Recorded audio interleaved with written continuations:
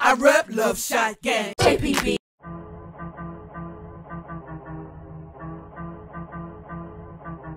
Stay on that exclusive tip. Y'all be on that foolishness. If y'all had the chance, probably wouldn't know what to do with it. What's up, everybody? This is your girl Red Shaydez, repping Boston, Mass, and this is a moment with me, Red Shaydez. Okay, every time somebody asks me this, I'm like, "Are you ready for it?" Because this is sort of weird. It's you know, it's sort of like, so I'll just start from here the best way I know how. I grew up an only child, which serves for my huge imagination. My father used to be in a rap group back in the day, and I used to try to emulate him all the time. So my parents bought me this karaoke machine. They actually bought me two, and I used to always make these mixtapes. And because I was the only child, I would have to be these different personalities. So I would name myself, I think one crew was Mickey Mouse Gang Crew, the other one was Rocco and Faso, and then I said there's this new chick coming out named Red Shaydez. Now Red Shaydez came from my aunt taking me to this hair store that used to sell these cheap little glasses for like, I don't know, $5, $10, and she told me to pick a pair that I liked, and the only ones that caught my eye obviously were the Red Shaydez. Red's my favorite color, as you can see, so it's like everything's red, all I see is red. So I picked those up and I went home, and you know, my parents used to always see me in the room and they were like, you know, what are you doing? And I'm like, shh, I'm recording my mixtape, like this one about to be hot, Red Shaydez about to come out. And for some reason with that name, it always stuck with me, and I started telling people like, call me Red Shaydez, like I'm Red Shaydez, and they're like, okay. Well, I grew up in Mission Hill, Roxbury. That's in Boston, Massachusetts. I would like to call my neighborhood, or my hood, as a very mixed community. There was a little bit of everybody there, and Boston's very multicultural anyway. So you had people from my family, from my background, such as Jamaicans, and then my other side, you know, on us Northerners, and you know, people from the Middle East, and just everybody, Hispanics, Latinas, like just everyone was there, especially in Mission Hill. There was a lot of activity going on. There was a school right down the street from where I used to live. There was a bunch of places to eat, the train station right in the middle of the hood, and just, it's a little bit different now, but growing up, you know, that's what we used to have, a lot of stores, a lot of things to do.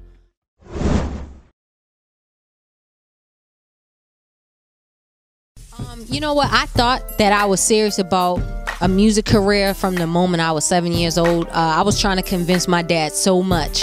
I was like, listen to this new rap I wrote, and he used to listen to me, and he was like, okay. He was like, you know, I couldn't really put words together too well back then, but I was trying, and that's all that matters.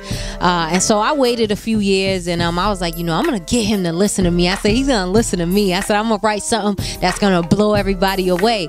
And I always had, you know, talent when it came to entertainment. I was always performing in the family, always playing musical instruments, recording people, always like, I always had that inner director in me, which is why I'm trying to pursue that as a career now as well. And when I turned 12, I started dipping into poetry, and I never used to let anybody hear it, but I would always write in my diary in my room, and I was just always writing to express myself, because again, going back to being the only child, there wasn't really too many people my age that I could speak to if my cousins weren't around. So one day by accident, I ended up spitting one of my poems in class, but I spit poetry like it was rap, so I guess you could call it spoken word, and the kids were just blown away, and I'm sure it wasn't even that dope, but because we were 12 and 13, like people were just like, yo, she's better than so and so, and whoever was out at the time.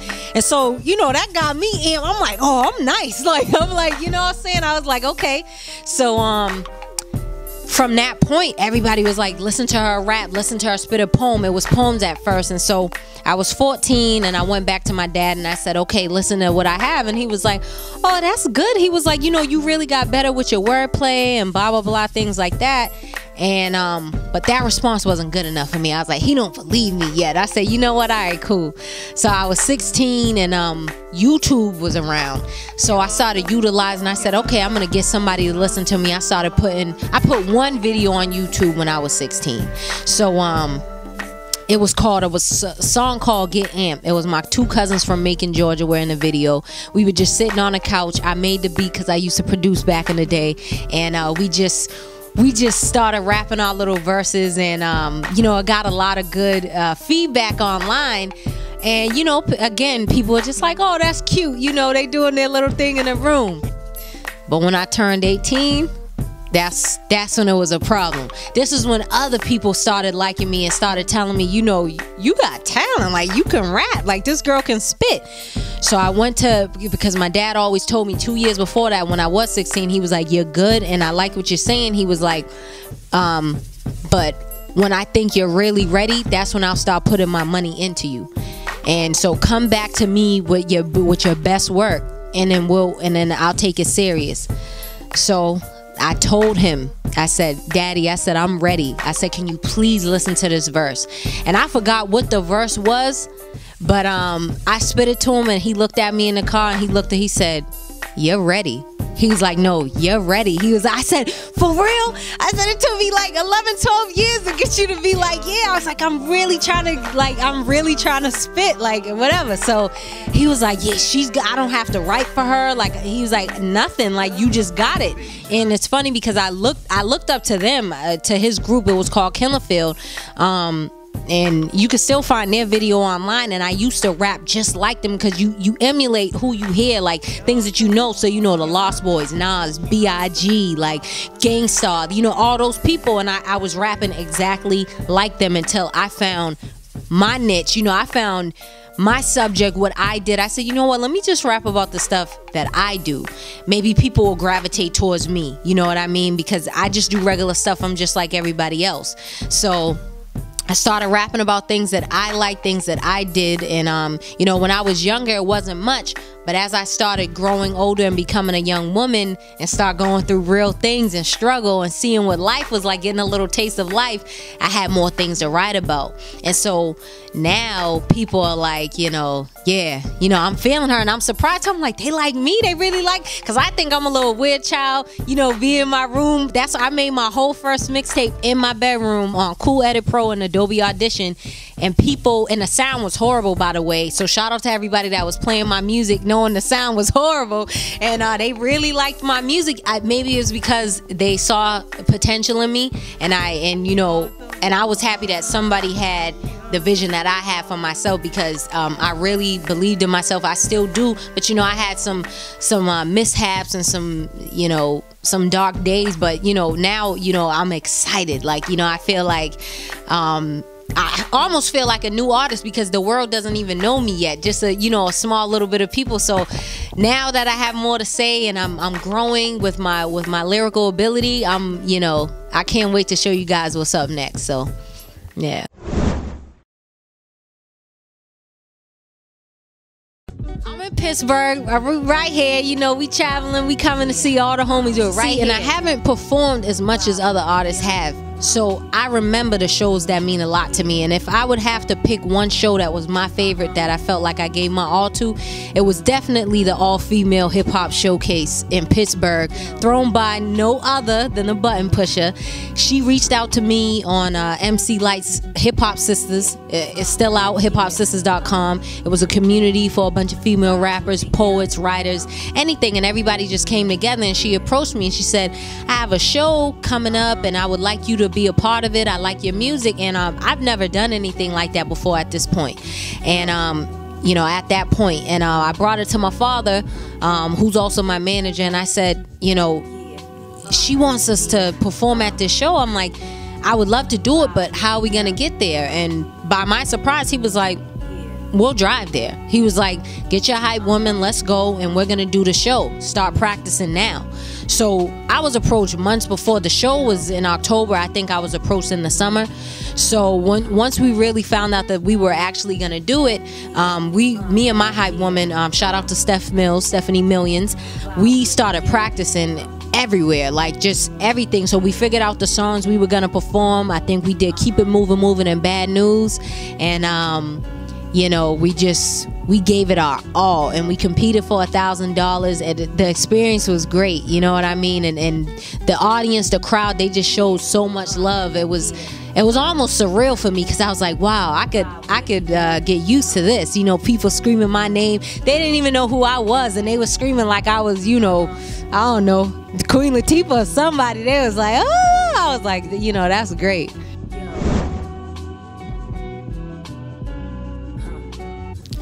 See, I went to school for film and video with a minor in sociology. Just graduated in May of 2014, and like I said, I've been musically inclined, but I would say that you know, my passion also lies within entertainment, whether that be movies, music videos, anything that has to do. They all come together and connect to me anyway. If you're a rap artist, a singer, anything, you're gonna need music videos.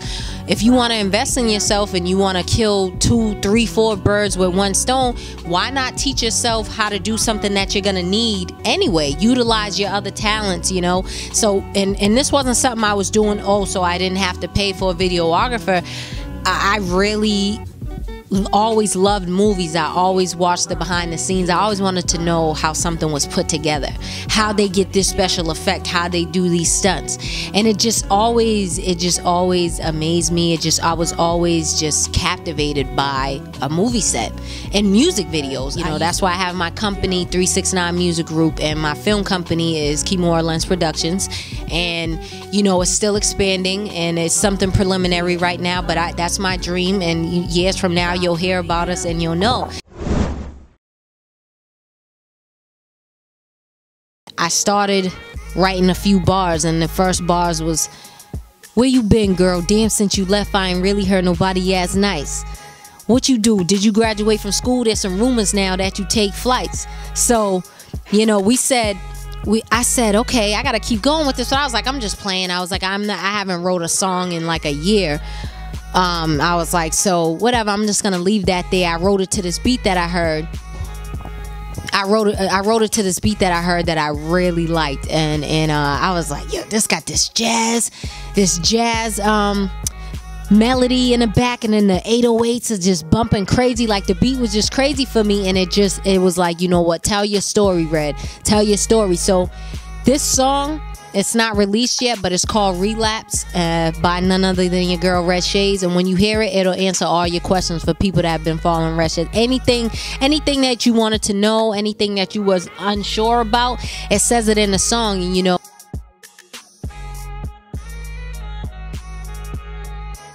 website. So go to chillingintheshade.com. Find me on Twitter at Red Shaydez1, Facebook, Instagram, Red Shaydez1, or simply just Google me. And definitely, I got a shout out to the button pusher. Got a shout out to Andrew Woods. Shout out to all my people back home, godparents, my grandmothers, you know, everybody in the music industry trying to do their thing, especially the independent music industry, and everybody that believes in me. I love you and thank you so much.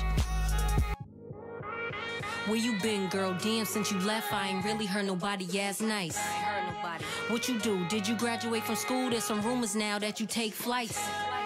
You looking good, see you back on the market. When you pass, everybody looks twice. It's all love, and I know you grown up, but damn, will you pick up that mic? I did now, so thanks for asking. Was in a dark place and I lost my passion. Embarked on a journey where the music didn't concern me. I didn't care about nothing, I don't know what happened. Feeling under pressure, confidence was lacking, and it's probably cause my ex lost all attraction. And damn, that's a tough pill to swallow. Only thing I could do is drown in my sorrow. Nah, fuck that shit. I can never. I rep Love Shot Gang. JPB.